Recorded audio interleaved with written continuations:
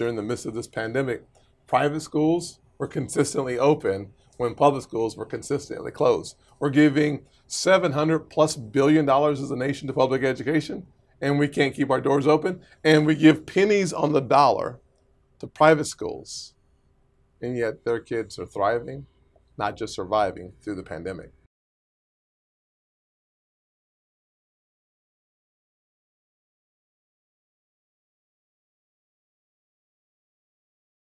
We are grateful to have Senator Tim Scott of South Carolina join us for the annual Leadership Conference. We're coming to you from our Capitol Hill headquarters here at the Heritage Foundation. Senator, you have some opening remarks you wanted to talk about with regard to school choice. Thank you, Robin. Let me say to the Heritage audience out there, God bless you. What you all are doing is so incredibly important to protecting conservatism throughout our land.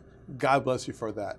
The issue of education could not be more important. I will say, as a kid who grew up in poverty, single parent household, I went to 4 different elementary schools by the 4th grade.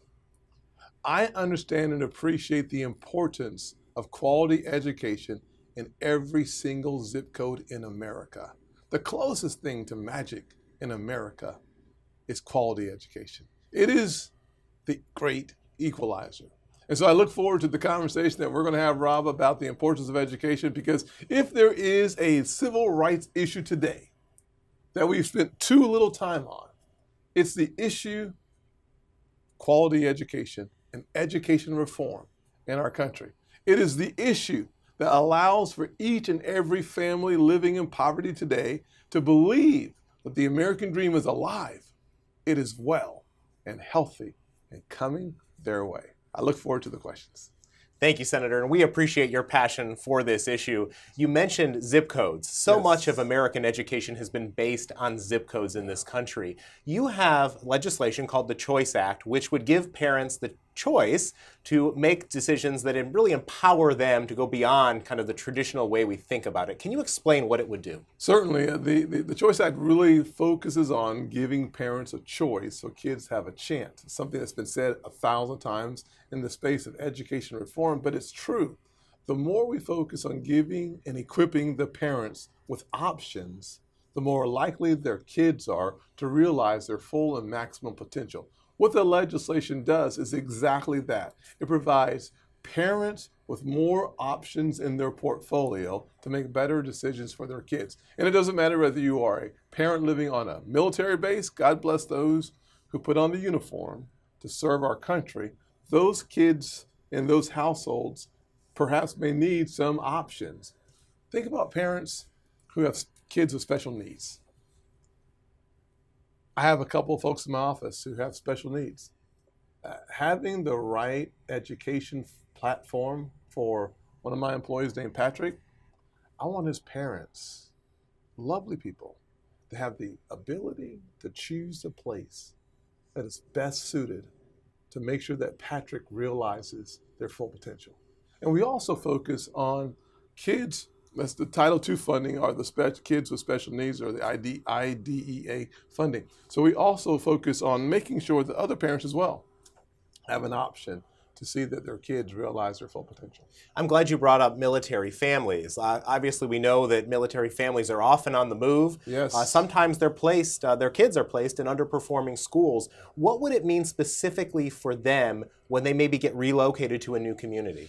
Rob, I'll tell you, folks who go from base to base every 2 or 3 years, it sounds very comfortable sitting in a wonderful environment like where we are today. The truth is, for a lot of parents, a part of the butterflies that they feel in their tummies, it's what will happen to my kids in the next place. Will there be good schools, bad schools, schools that are far away? What the Choice Act does is it starts a pilot program that allows for certain places just to study the opportunity and open the door of opportunity for parents on that base to be able to send their kids to the school of the parents' choice, as opposed to, unfortunately, there are a lot of bases that are right where we need them to be to protect us, right where they need to be to train our soldiers, but they're not necessarily in the best place to educate our kids. The Choice Act gives the parent a different kind of arsenal, gives them the arsenal of choice.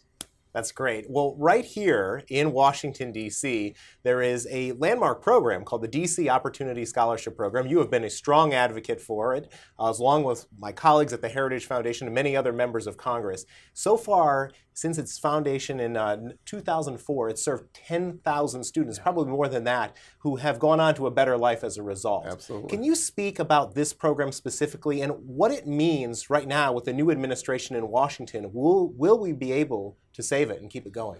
Well, two very important questions. First question, what it means to those 10,000 plus kids. Let me say it in a way that is statistically verified. If you go to one of the DC Opportunity Scholarship schools, the chances of you graduating, around 93%. You go to one of the other public schools, closer to 50%. The chasm between those two educational pathways for a lifetime of earning is in the millions of dollars. So it means a whole lot to the 10,000 plus kids who have been equipped with the opportunity to reach their full potential. I'm glad that we've been able to keep that program running for the last nearly 17 years. And also it means a lot for the community and for the nation. It's tremendously important. So here's the question, your second question. How do we, with this new administration, protect school choice across this country and specifically here in DC? It's going to take folks like Heritage to stay engaged, to be a loud public voice on behalf of kids who sometimes they feel speechless, sometimes they feel invisible. What you all can do because of this conference is to empower folks here in DC to keep making the right choice in a bipartisan fashion. It is unusual in the year 2021 to talk about bipartisan support, but the DC Opportunity Scholarship has had bipartisan support. I just wish the entire nation had bipartisan support on issues around providing kids with the best education and not bowing the knee to labor bosses running unions. Well, they certainly should. And I know you and I have had both the opportunity to hear some of the incredible stories coming out of people who've benefited, particularly students who've benefited from these programs. And Absolutely. So it's just incredible. Truly. You know, Senator, as a parent myself, somebody who has two kids in elementary school who spend most of the past year at home and are not only back 2 days a week, I know that COVID and some of the changes that we've seen in education over the past year are on the minds of a lot of parents. Yes. How has that impacted school choice in a positive way in terms of giving parents more options as they seek to get around maybe public schools that aren't necessarily performing at the level that they think they should? Absolutely. Well, Rob, one of the things that's really important to note is during the midst of this pandemic, private schools were consistently open when public schools were consistently closed. We're giving $700+ billion as a nation to public education, and we can't keep our doors open, and we give pennies on the dollar to private schools, and yet their kids are thriving, not just surviving through the pandemic. What this pandemic has done, it has raised the heat, it has raised the temperature in the room around school choice in a good and positive, constructive way for us. African-American parents have never had a higher approval of school choice than they do today. Hispanic parents, of course, white parents, all parents see this differently because you look like an incredibly smart person. I love the tie, but here's what we know. Not every single parent is designed to be a homeschool parent and a homeschool teacher. We're asking our parents to do some things that they may not be equipped in. If you're a parent like the one I had, an amazing, loving mama, she can't be at work and at home. So school choices become more and more important because of the pandemic. And frankly, we can now see more clearly because of the pain and the crisis that we've just endured. And I hope it's opened people's eyes who may have been skeptics before. What is your message? You talked about the importance of this being a bipartisan issue. It's really a common sense issue. Yes. How do we convince those who may be skeptical about school choice, if I've heard things from teachers unions or big labor about it in the past? What's your message to them? Well, I would simply say, If you want kids to have the brightest future, if you want every American to achieve the American dream, one of the most important foundational stones is education. We have an opportunity to do the right thing, not for adults in education, but for the focus of education, the kids. School choice, whether that's public, private, virtual, charter, or homeschool, gives the parent the arsenal necessary to win the war of their kids' future. We should all be participants in creating that better future. Well said, Senator. Thanks so much for joining us at the annual Leadership Conference. We're grateful for your work on this issue, and we look forward to staying engaged. Thank you, Rob. Appreciate your work.